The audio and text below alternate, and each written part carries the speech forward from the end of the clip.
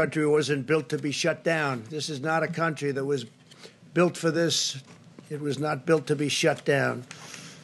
My administration continues to work with Democrats and Republicans to reach an agreement on an urgent relief bill for the millions of American workers and small businesses and large businesses that were badly affected by the medical difficulty that we've had.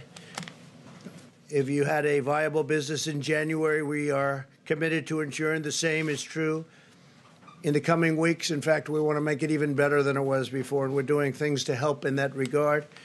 America will again and soon be open for business, very soon, a lot sooner than 3 or 4 months that somebody was suggesting. A lot sooner. We cannot let the cure be worse than the problem itself. We're not going to let the cure be worse than the problem. At the end of the 15-day period, we'll make a decision as to which way we want to go, where we want to go, the timing, and essentially we're referring to the timing of the opening, essentially the opening of our country.